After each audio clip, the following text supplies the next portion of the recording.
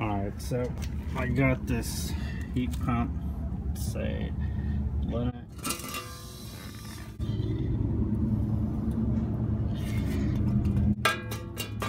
We have a lockout on low pressure,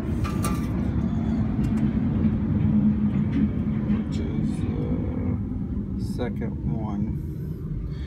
I'm gonna go ahead and put the Iconnect on it. I'll keep it in this little bag.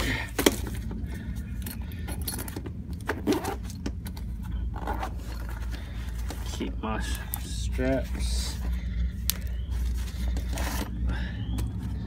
my hoses,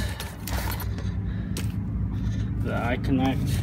Here's my air temp probe with the magnet. Turn it on. I usually leave the Iconnect in the bag. I really don't need to take it out. There's another strap. Make sure I turn it on. Yeah, it's hard to see, but I can see the lights on. Okay. Then I keep my probes up here. Low pressure and high pressure, and I could put everything in here, but I keep my airflow probes in this bag. So let me hook everything up. Alright, got my high side, got my liquid line temp, my low side suction line temp, and then I got my little airflow probe. Since I'm in the shade, it should work pretty decent to get my outdoor ambient. Profile the unit.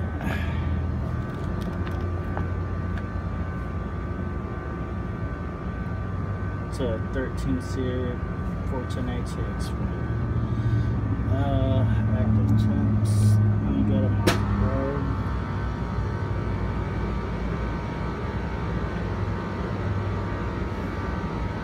T2 is my outdoor ambient.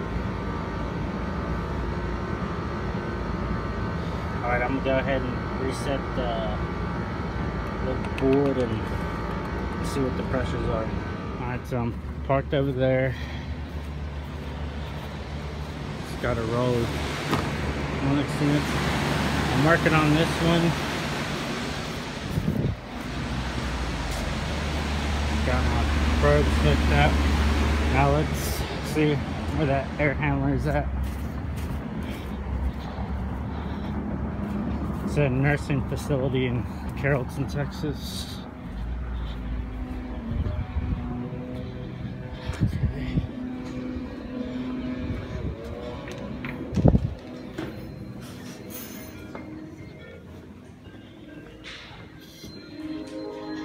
There's one hallway down there.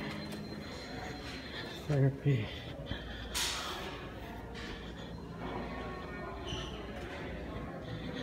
Here's what I'm working at.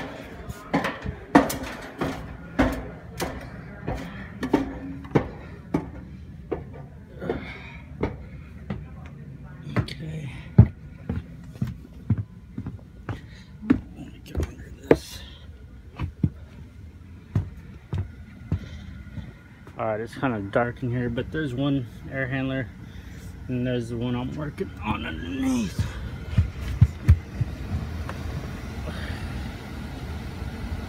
Got a low suction, superheats. It's okay, but I'm reading it at my suction line. My target suction pressure is 122. Let's see. There's some water in here. Let's see how this filter works.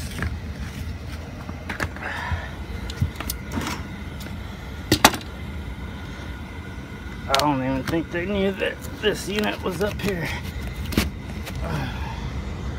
Let's see what happens. You can hear my airflow. I think it's got a ECM motor.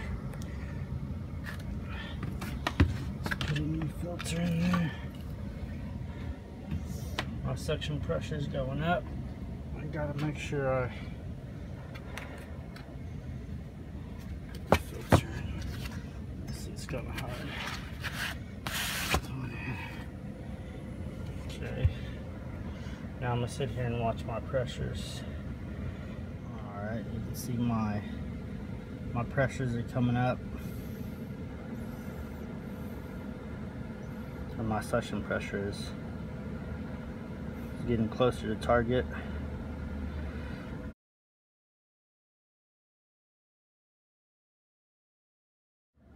Pretty dirty filter, I gotta check that one too.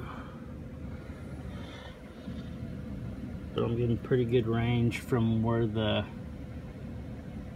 pressure probes are to here in the attic.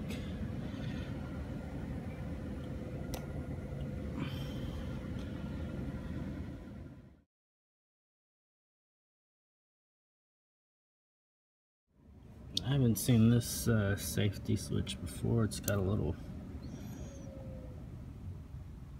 board on it and some blinking lights. Pretty cool. And it comes with two, one for the emergency drain pan as well.